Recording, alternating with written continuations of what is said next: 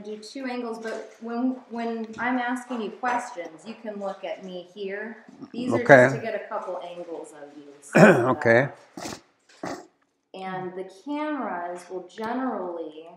Okay, now you got that deal off of that scope, so it'll take the picture and everything? Yeah. You don't have the cover on it or nothing? Nope. Okay, gentlemen, this is Hollywood. But if you want to start by saying your name. I'm Joseph Carrillo Rodarte. So we all took, when I was born, the Hispanic family always takes the middle name, the mom. So you have both, you have my dad's name, which was Rodarte, and my mom's name, which was Carrillo. What year were you born? I was born November the 23rd, 1933, at Point Happy Date Garden, and my doctor was Dr. Smiley, who was out of Indio. And, they came in and I guess a Model T or whatever they were driving, Yeah, when she was ready. But I was born in Point Happy Date Garden, on the corner now of Washington and 111. The ranch it had 2 parts of the mountain there at Point Happy. The place where I was born was on the first side, of the mountain on this side. And then the other side of the mountain, which is now Indian Wells, it used to be Indian Wells Racket Club. I don't know whether it's that or not, but that was the other part of the ranch too. Workers that worked at Point Happy worked on the other side, lived there on the other side of the mountain at the racket, where the Racket Club is now. There was a house there and everything, yeah. So did you guys live on Point Happy? I lived there for quite a few years. And my father's brother, Teofilo Rodarte, his older brother, lived there too. Also, my dad's other part of the family lived there, which was Mary Rodarte. She married Marian Hernandez, Mariano Hernandez, yeah. And so it was all family, the whole family was almost all there, yeah. Oh, well, so tell me about your parents. Hey, back then, you lived there at the house, everybody ate together, everybody, there was no Jack in the Box or all these restaurants that we have now, In the morning when we went to school, my mom packed a lunch, and I went to school there, the Lincoln School, which was all Hispanic school back then, yeah. That's in Indio. We rode the bus, and then after the 4th grade, then we transferred to Roosevelt High School back in Indio, and then which was everybody was mixed, Yeah. But the Lincoln School was all Hispanic kids, So was your first language Spanish? We spoke both. I mean, at the home we spoke Spanish, but anytime that we were out or with the kids or with anybody from the ranch, we all spoke English. So, but at the house, it was all Spanish. So, yeah. Wow. Because I remember great grandma speaking. Oh, my mom was super, yeah. And then my mom also, because she worked there at the ranch, that was owned by the Clarks. When they would come from Los Angeles to visit there, because there's an archery course up there on top of the mountain that a lot of people didn't know. Movie stars would come to the ranch there. Back then there was a lot of archery, and there's an archery course up on top of that mountain that they all played, And then back then also, there was these horses, big ones, that Mrs. Clark owned. Anyway, we had stables there and everything. I mean, everything. We had stables, we had pigs, we had chickens, we had goats, 2 swimming pools. One swimming pool was for the Clark's family when they came, and then our pool was up by the mountain also, and that's the one that we used. All the workers and everybody used that pool, and that also pool was used for irrigation because she had dates. We grew tomatoes. We grew seasonal stuff: corn, tomatoes, chilies, alfalfa for the horses. The horses were these big horses like that they use in the parades, I can't think of the name of the horses. What do you call that horse with the big hoofs and everything? The Clydesdales? Clydesdales. Yeah. Okay, we had Clydesdales there that she owned. Yeah, beautiful horses, yeah. And there was a trainer and everything, you know. And of course, Mrs. Clark had a chauffeur and everything. And the big, back then, the big cars, you know, the Duesenbergs, the Rolls Royce. She had a couple of Rolls Royces there. All the garages were in there. And, you know, of course, when Mr. Odell, one of the chauffeurs, needed help or anything, the workers would come in there and help polish the cars and everything, you know. Yeah, it was, we had everything there. From the Point Happy Date Garden, then our closest right next door neighbor, what I want to say is a grocery store, a small one. In fact, we didn't even have to go to town for stuff like sugar or stuff like that, you know, salt, and that little store carried everything. And that was at Indian Wells. I'm going back, this is back in 1933, and then there was another store besides Indian Wells that was owned by Mr. Lawrence, and there was a Lawrence store. There was tamarack trees, where it's a river now, or the canal now, where people actually, we lived in, back then a lot of people lived in tents, and tents were a main thing. When we went on vacation to Fireball, we used to go like during the summer when it was too hot, we used to go to Fireball and pick cotton up there. And we lived in a tent. We take a tent, and my dad would take, yeah. And that was seasonal. For maybe 2 or 3 months, we'd go down there and pick cotton. Whatever seed was the season, apricots or whatever was in season. We stayed there for 2 or 3 months, and then we'd come back to the ranch. And then, of course, you know, our main crop there back then was the dates. And then when the ranchers and everybody got together, they would kill a pig or something. And everybody was invited. I mean, everybody that worked, and there was ranches close by, you know. Like on Sunday after church, everybody would gather, and it was a birthday they were celebrating, or somebody getting married, or something like that. And it was always a big deal. And real nice, very nice. I'm gonna back up a little bit. Okay. Because Jared wanted to know about the story about Great Grandpa carrying messages in his sandals. Oh yeah, my dad was a runner in Mexico. Yeah, Zacatecas, Mexico. He used to be a runner for, I forget who was in charge, whether it was Villa or who it was that he worked for, but they weren't allowed to say who they were. And he had huaraches. They used huaraches with a 3-hole. And the 3-hole huarache had a split underneath where they would carry the mail in between the shoes. Yeah. And the other part, nobody would know. And he'd go from Jerez, Zacatecas to Zacatecas, which was I don't know how many miles it was, but it was over 20-some miles. And once they got started, hey, it was a little jog. My dad used to say, hey, he didn't like to talk about it because he didn't want nobody to know that he was a mail carrier for Zapata or whoever it was, all of them, even his brother. Teofilo did that. Yeah, my dad did that for quite a while, and then, you know, you grow older and you move and stuff. But my dad did that on account of not him, because he was just a young kid. His mother was the one that was one of the gals that was in that Revolutionary War and everything, yeah. Do you remember his mom's name? Mercedes. Mercedes was one of the, I don't know whether that was my grandma. I think, oh no, that was on my mom's side of the family. That her mom came to live with us for a while, and then she passed away. Actually, while we were there, we didn't even know that she was sick or anything. You know, it just, I don't know whether mom knew or my dad knew, because my dad came, and once he left, he stayed there for a while, and my dad did his commitment to being a soldier for the Mexican army.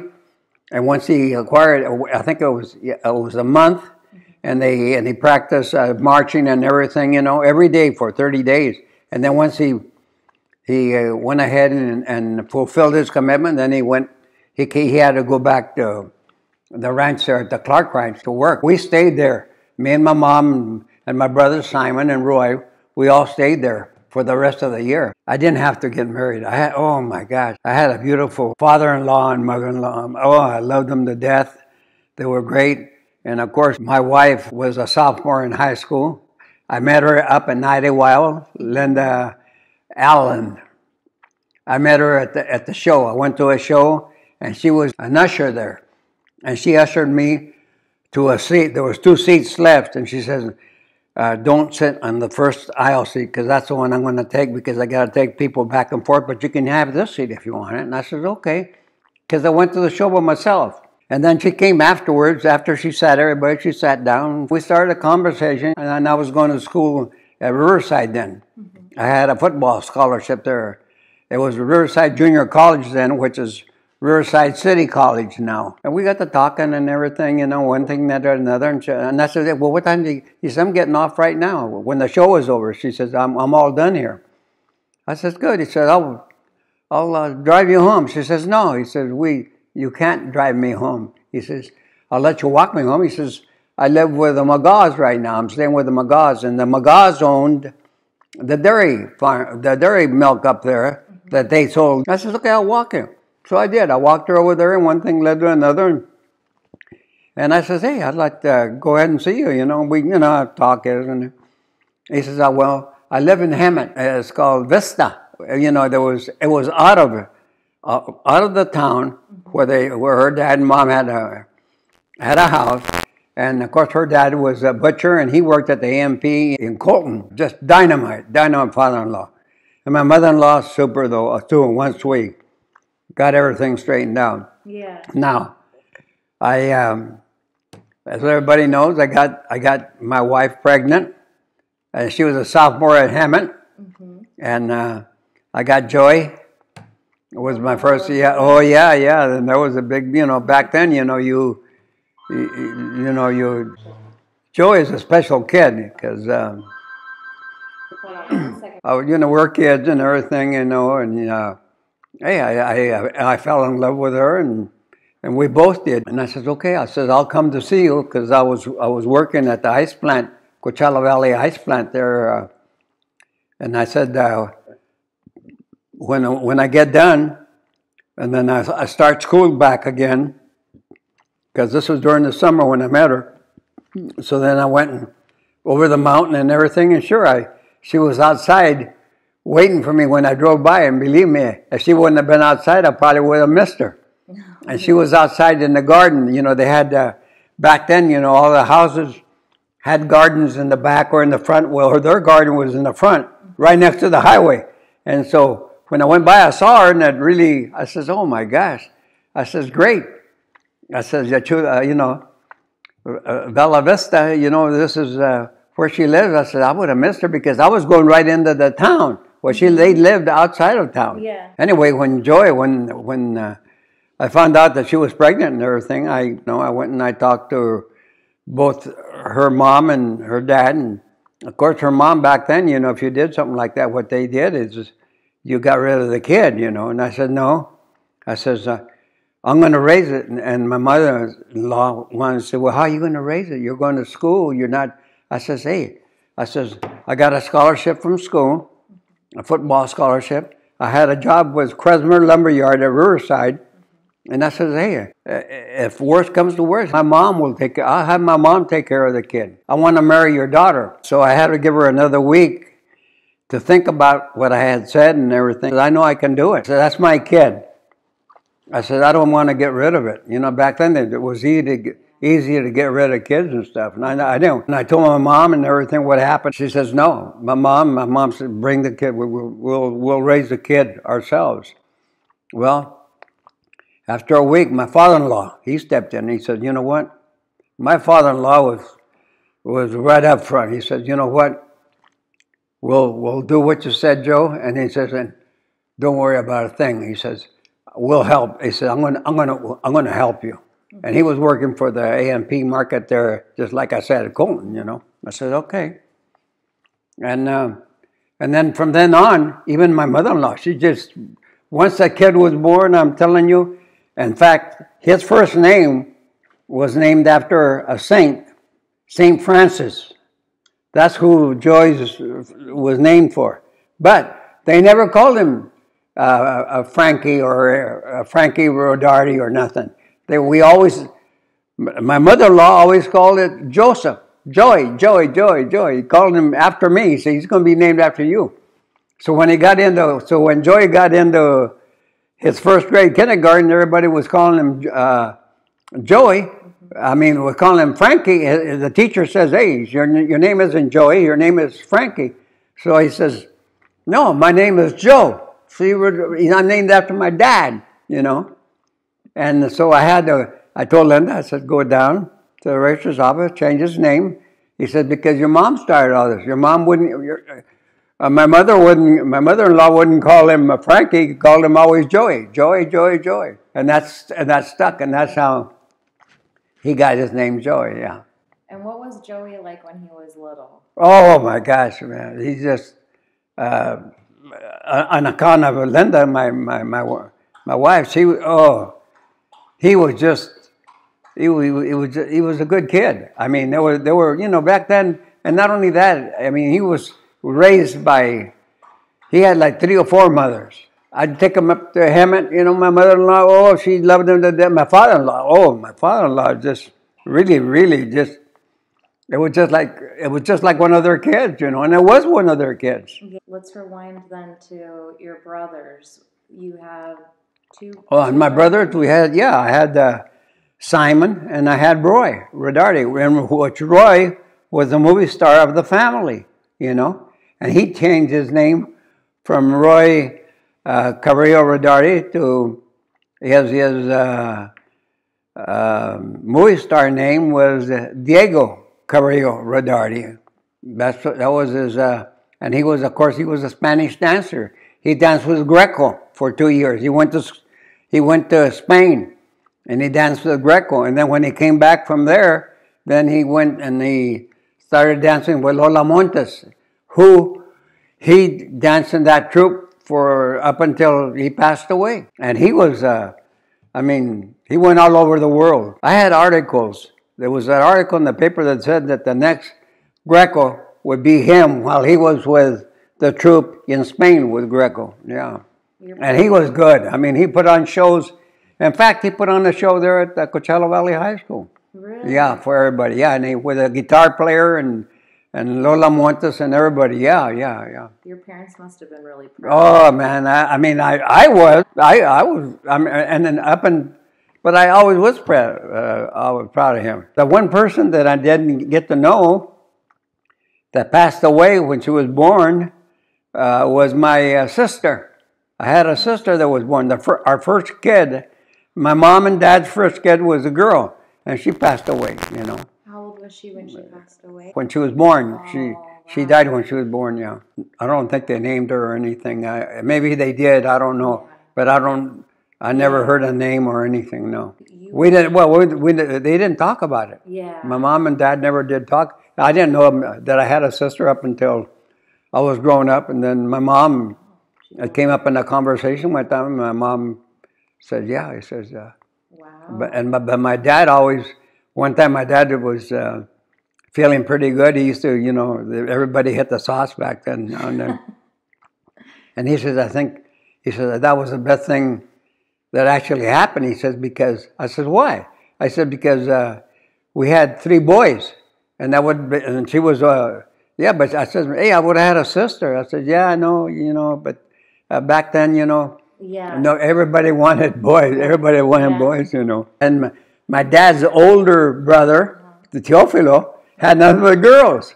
With one boy, really? Sam. Yeah, we had from his first wife. Yeah, really? Which my Uncle Sam. Yeah, he was like a movie star also. I mean, he was, but he lived in L.A. and he worked for all these people. Yeah. Oh. Now, with your siblings, are you the oldest or you? No. It was my sister, and then it would be Simon, and then me, and then then I had another brother that passed away right after Simon. The next, and he was named Roy, and he passed away. But he passed away. He got bitten by some ants or something bit him, and he was like 2 or 3 years old when he died. Back then there was You know, we lived 5 miles from Indio, so there was no cure, or they didn't know, or but that's what they think he died from. They're not sure. And then when Roy was born, they named him after my brother that passed away. Yeah. And what was Simon like growing up? Oh man, me and Simon. I mean, Simon to me was my idol. You know, because he was older than I was. He was in the Navy. He was in high school when he played football and everything. He showed me everything that he learned from Coach Alexander, who was his coach back then in Coachella Valley High School. And I would tell him, I said, well, show me. You know, when I was in 8th grade, you know, or 6th grade, you know, and he was going through his freshman and sophomore, and Simon was a good football player. Really? Yeah, he was. Oh, Simon was great. Yeah, he was. In fact, he won that outstanding award for the year of his team, his senior year. You know, he was, he was a, and I learned a lot from him. And anytime that I wanted to know anything, that was my go-to guy. I say, hey, how about this and this? Well, you got to do this, you got to do that. When you write to me, and when he was in the Navy, he told me, when you write to him, he says, Mr. Simon Rodarte, he says, just joke. He says, don't. He says, people making fun of me. He says, when I get your letters, Mr. You know, because in the Navy it was, you know, there were senior officers and stuff like that, and that's how you were supposed to address them, you know. And here, well, I didn't know, but once he told me, I corrected everything, you know. Yeah, and I did it like what the Navy did. Yeah. Oh. But him and when he went into the Navy, him and Tommy Hernandez, my cousin Tommy, they both went in the Navy together, and I'm the guy that took them to the depot to San Diego where they were. Yeah, that's where the first 6 they were in there for, I think 6 months. Oh. And I'd go once a month. I'd take the families up there, and we'd have a lunch or dinner together, and then I was the guy that drove them up there. Yeah, yeah, both families. Yeah. Wow. So my mom and dad would go with us, you know, and we'd visit. Yeah. And then when Tommy and Simon got separated up there, once they left, then of course I would take my mom and dad to see Simon wherever he was at, you know. Yeah. And then they got stationed in Mare Island. And then from there he went overseas, you know. Oh, they went, and Tommy did too. Wow. And Stephen, Tommy's brother Stephen, he was in the Air Force. He didn't go in the Navy with them. He went into the Air Force before them, you know, because they didn't want to get drafted and go into the Army back then. They wanted to choose their, and that's what they chose. That's what they chose, yeah.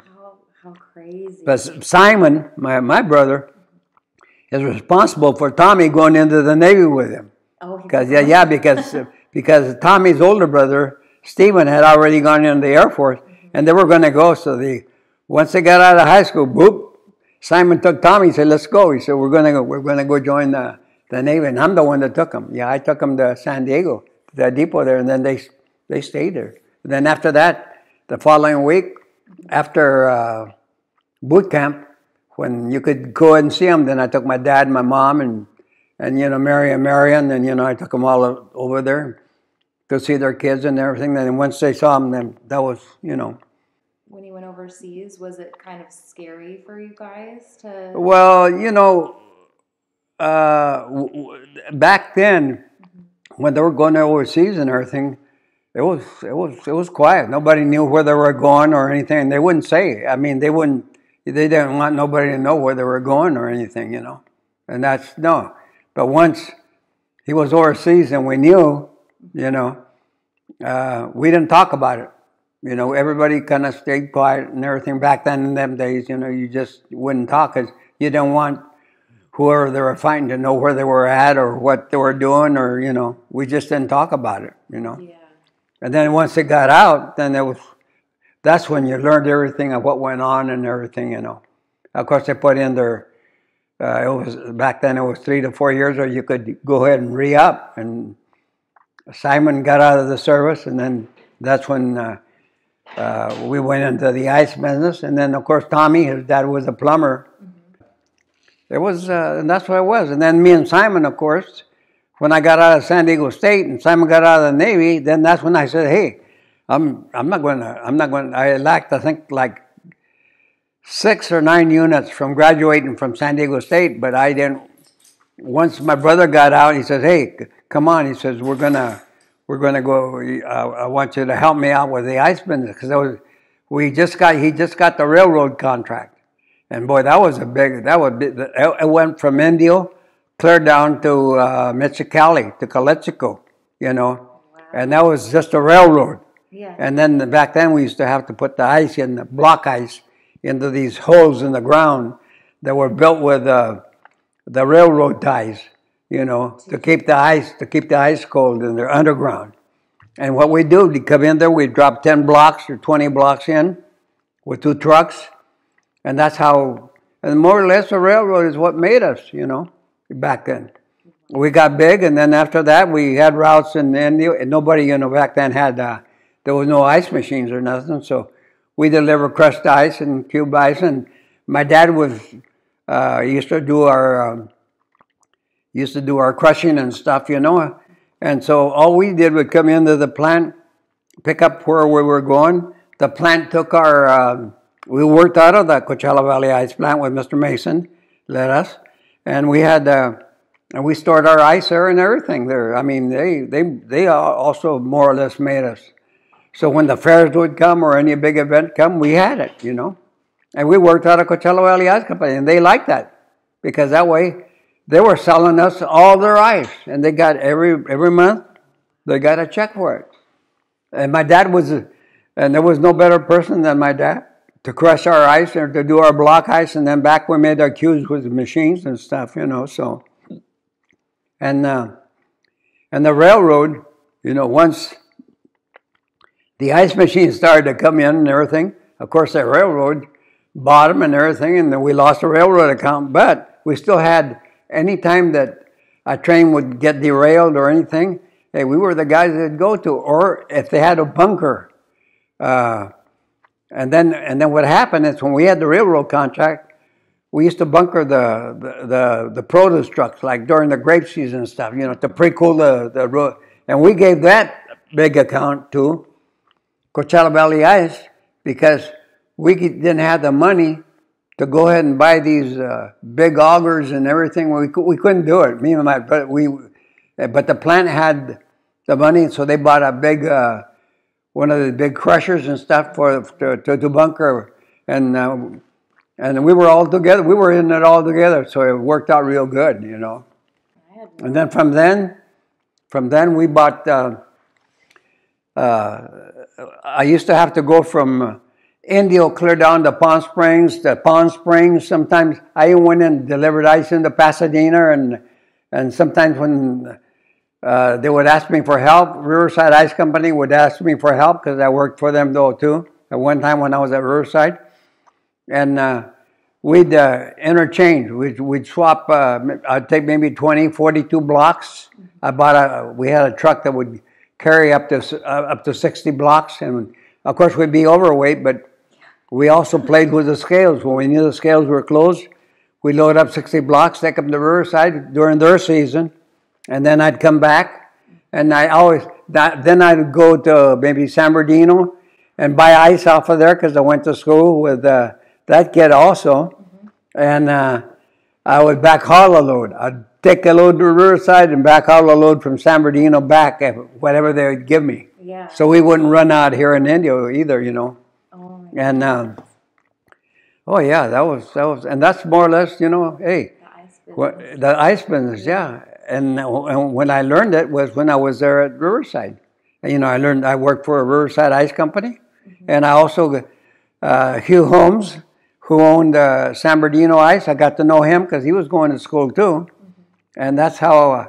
And we controlled everything. Believe it or not, we could San Bernardino, Riverside, and Indio controlled it. Nobody could come in or go out. I mean, and in L.A., everybody was fighting, for it was dog eat dog. Yeah.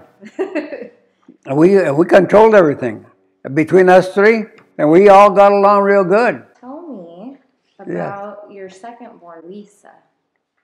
Oh, when Lisa, I was at San Diego State, going to school there, and then Lisa was born in San Diego at Mercy Hospital, and she was delivered by, back then, it was, and he was.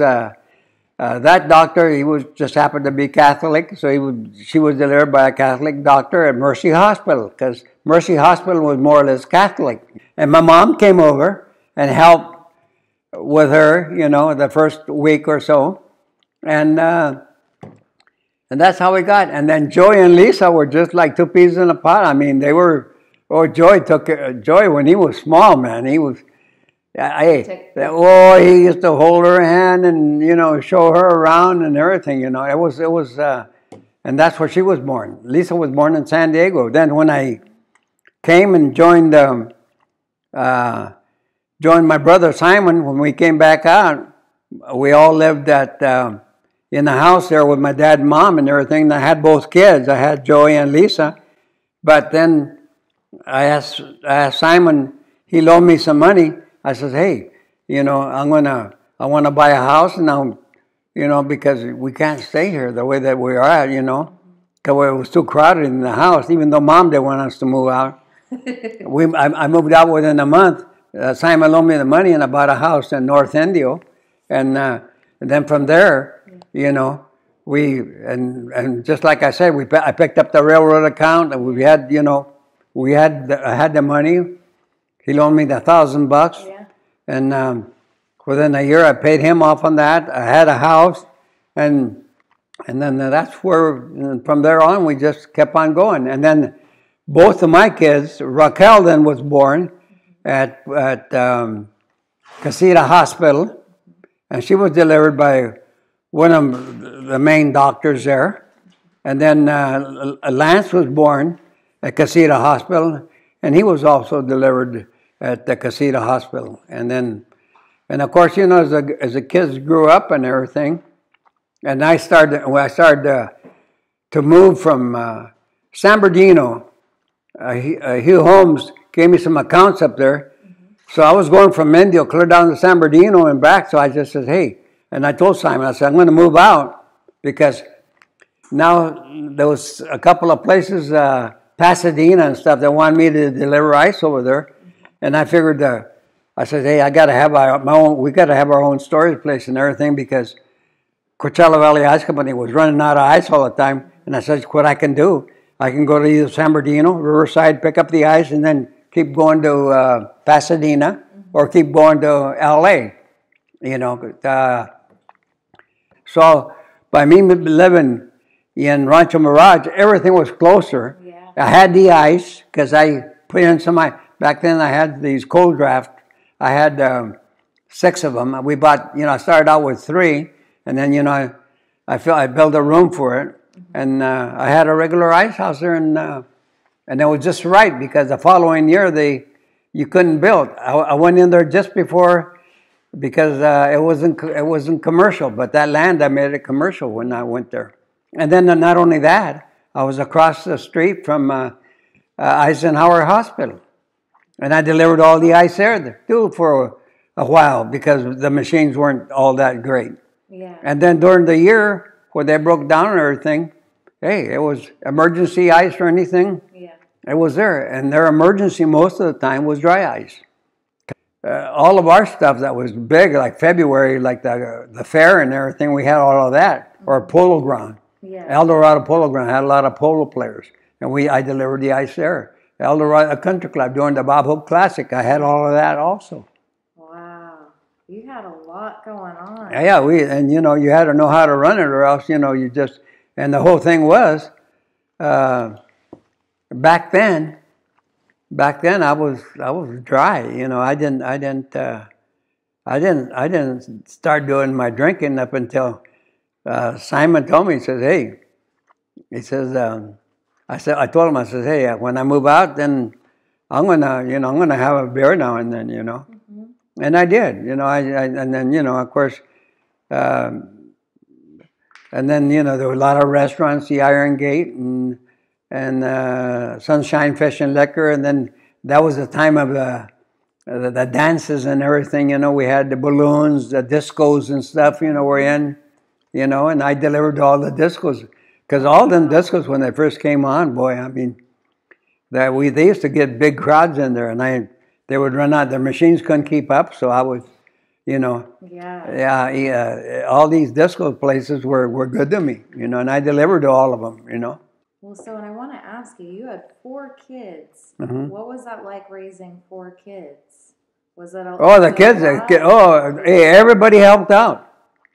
And the girls bagged ice. Mm-hmm. I bagged ice here when I was in North India. Mm-hmm. I would bring ice in these, back then they were made out of canvas. Mm-hmm. My bags, my ice bags, they were like 115-pound ice bags. Mm-hmm. And I'd bring them full. I'd bring like 4 or 5 every day. And the girls would bag up Rodarte ice, Mm-hmm. And it was all clean and everything. I had an area there. I had an area built just for that. Yeah. And they would bag up 10 pounds of cube. Back then there were 10 pounds of ice that you bag 10, and they would, and when I sold and everything was, and they were thrown into the business too. They helped out a lot, And anytime we had a party or anything, or during the fair or stuff like that, they helped. Everybody helped. Everybody, they were thrown into the ice business, and it was all good because they had a good time though too, because during the fair and everything, they get to go to get into the fair free and everything, and because you're delivering. See, all your delivery trucks had an entrance there, but everybody got in free though, Oh, how cool. So they stay there, and then back then their Uncle Roy was one of the guys that was he played the fair, he was in the fair deal. So it was back then everybody in the valley helped everybody, Yeah. But the kids all helped out with the ice business. So always there was a party or something, the kids were in charge. They did, especially, and I'm glad I had 2 girls, because the girls were the ones that did the food and all that stuff, and they had, and they also had their friends that helped out with, when we had parties or a birthday or somebody, or I was throwing, or somebody was getting married or something like that, and the girls did all that stuff, Now, can you think of any stories? Were the kids pretty well behaved, or did they ever get into any trouble growing up? Or were they pretty good for the most part? No, the kids, for all 4 of them, I think the kids turned out really, really good. They're good workers.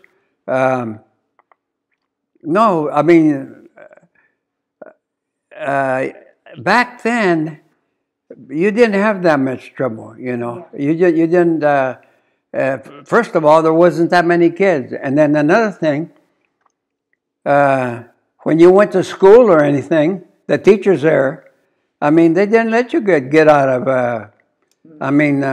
like it is today, You did your own thing and everything. Back then, you did what the teachers told you, or if you didn't do it, they would go ahead and write a little note, pin it on you, and you better not take that note off your deal. And when they get home, I'd look at it, and then I would write a letter that I wrote it and everything. And I said, but they were never reprimanded after the accident. Anytime that any kid got out of control, it was control right then and there. It was fixed and everything. But they would write notes and say why they did it. The teacher would, and it wasn't like they were getting a whipping or something a day afterwards when the kid didn't know why he was getting hit, because he forgot everything that he had done the day before. It was the teachers back then took care of the problem right then and there, and then they'd write a note, pin it on the kid, and then that note better be signed by you when he returned it the next day. Ooh. Yeah, and that's how it was, yeah. What would you say is the biggest thing that you've learned in life? The biggest thing, I think, is just be honest with yourself, It's not going to hurt you. And then, we're not all perfect, we do. Sometimes we say things and they're taken out of contact, that you mean something else, and sometimes you have to explain. Hey, but explain it, the best that you can, and be the best person that you can. I mean, it's not going to hurt you, even if you're a bad person.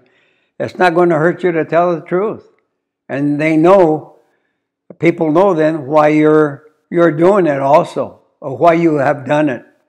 Or maybe there's, it's just like me.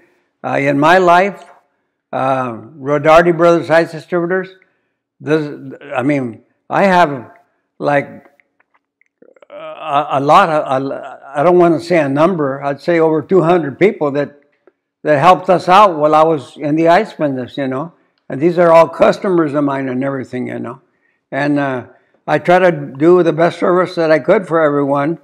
And sometimes we make mistakes, also, and just live up to it, And then, because if you live up to something, then you don't have to remember it the next day or for the rest of your life. You say, yeah, I made that mistake and everything, and that's how it is, and pay for it, Just be honest with yourself. And if you're honest with yourself, then you don't have nothing to worry about. If you had a message that you want your family to know, your kids, your grandkids, what would you say? I'd just say, hey, I would like,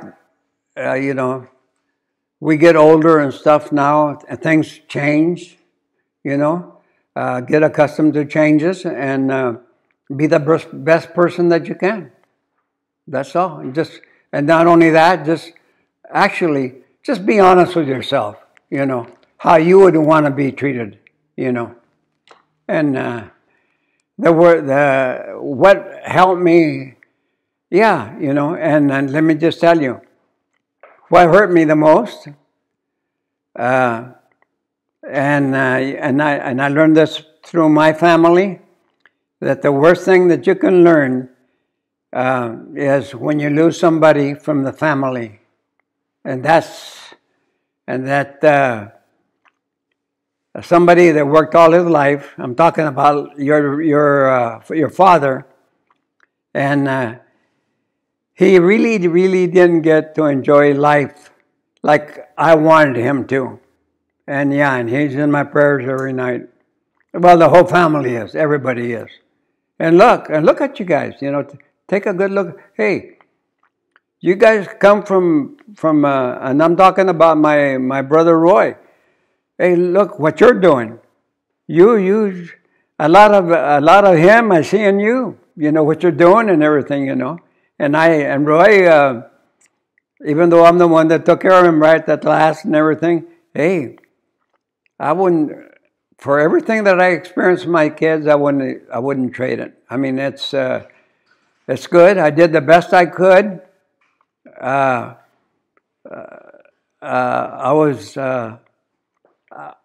I did what I had to do back then, how we were raised and everything, because now I think it's a lot different. Everybody, and everybody is more, what I want to say, the kids nowadays are more modern than they were back then. Back then, you took off for your dad, your mom left off and everything. But now it's, wow, the kids are 10 times smarter than what we were, They are. I mean, just like me and my phone, I like the way that my phone is set up and everything, but texting and everything, hey, don't bother me with that. I just want to answer the phone and I want to talk to you personally, and that's it. I don't care about texting or anything like that. If you have something to tell me right then, and then it gets resolved. It doesn't have to be typed out where 2 or 3 days, if you did pick up the text, you forget about it and you say, oh my God, I got to answer, talk to me. And that's how I am, now, even up to this day, And I just tell my kids, hey, do the best you can. Have a good life right now. Enjoy yourself. Because when you get old, there's a lot of things you can't do. That I'm real happy with everything that I did. Who helped me? I'll tell you the people that helped me. My attorneys helped me. They all turned out good. My accounting services, my bookkeepers and all that, they all turned out good up until this day. I've been with one company over 60-some years now. I started with Coachella Valley Tax and Accounting Service, and they've been sold like 3 or 4 times, but I never changed. I kept with everybody, and that's the best, one of the best things I ever did, because if you want to know history about me, of my tax or anything, you can go back my whole life, because I stayed with the same company. And I'm sure that, and everybody, I mean, knock on wood, I got along with everybody. Am I a good person? Yeah, I know in my lifetime I did some things that I wish that I never had done or anything. It just happened that way, But I tried to be the best person that I could be, Yeah, yeah. And it hurts you most when my mom is the one I used to talk to all the time. She told me, because I had her last 10 years or 9 years, she stayed with me. She would say, wait until you get old. You won't be able to do this and that. And you're right. When we're young, we can think that your mom, who is 50, who is 20, 30 years older than you are, can do it. They can't do it. I can't do it now, I have trouble. I'm walking with a walker now, I thought that would never happen. I said, it'll never happen to me. When you're young, you think that way. Hey, but you get schooled you're getting schooled by your parents, and you don't know it up until when you get that age. You say, oh yeah, Mom used to say that, and boy, was she ever right, and listen to your parents, They're not, believe me, your parents aren't going to guide you wrong. They're gonna tell it like it is, back in their time. And your time is, wow, man, you guys are going 100 miles an hour, and I hope you get there in the way that you want to get there. That's the only thing that I can say of. Could I keep up with you? No way. And I'm being honest with myself. Something that I thought I would never say, because I always thought, hey, you do whatever you want. I'm gonna be right there with you. I'm right behind you. I'm with you. And the only thing I can say now to you young kids, when you say something to me, Grandpa, this and this, and I like it, my favorite word is right back at you. Yeah. Oh my gosh. And I'd never leave home either. Just remember that. And those are my favorite words. If I had somebody like you, I'd never leave home. And I say that to your mother, Denise. I say that to Joey. I say that to his wife, which is his wife is, man, she's a nurse, she's my doctor, she's everything right now. Mm-hmm. And that's how I feel about you guys. Did you turn out good? Absolutely. Absolutely. But just like I say, the one guy that really, really should have enjoyed life more is your dad. Up to this day, hey, and wherever you're at, hey, I'm going to be there with you pretty soon. Oh, you know that, he's going to be waiting right there. What was the song? How does it go?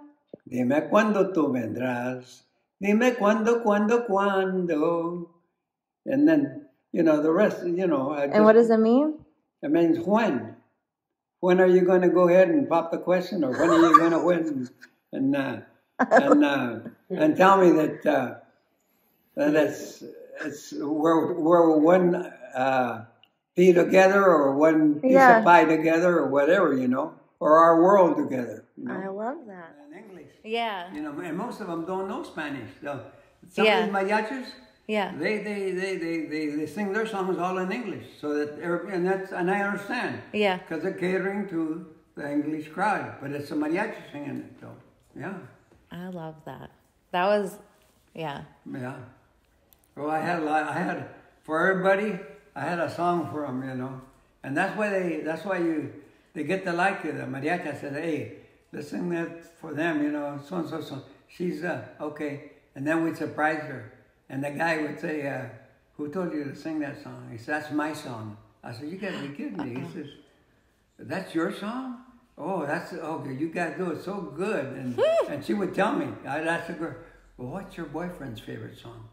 And then once I knew it, I said, okay, we're gonna spring it on, but just let us, after about the third time, they says, hey, I got a song for you that you'll like.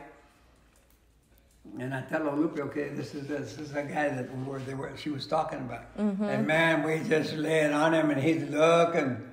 God, he says, who told you? Who told? He says, that's my song. I said, I know, it is. He says, well, what does? Oh my God, your family, Joe, your family. We remember the girl cousins remember going to Las Casuelas. And you would have them come and sing a song for each of the granddaughters. I was the youngest one, so I would usually, by the time they got to me, I would disappear. Yeah. But I remember you had them serenade Cammie, and then they serenaded Megan. Yeah. And we remember that. I mean, that was... but, I found out that I didn't have to go ahead and drink to do all that. Yeah, and you do it better when you're sober, Mm-hmm. And when you're playing with them, you don't have to buy no drink. Everybody's buying you the drink. Hey, we went, Joe. What song is this? What's the name of that song? So okay, next time that I come and bring in so and so in, that's when I want you to play. Okay, you're on. And me, I'd write it down. I said, okay, what's your name? So okay. I said, just remember, because if you wrote it down when they came, then you'd spring it on them. Yeah. When he wasn't expecting it, and boy, he would say, you remember? Yeah. He said, oh man, you made my day. And then he says, hey, set them up for the mariachis and him and Joe too. Yeah. I said, hey, I got another song for you. See if you like this. And I'd play her song too. See, it would be, and he'd say, Where did you hear that song? I said, I just picked it up. That's her song. God damn. He said, your family. Everybody wanted to, he says, yeah, your family now, Joe. He said, you don't know, but you're family. I said, okay, good. I'm family. Keep on coming. Yeah. Oh, man. Grandpa, thank you so much.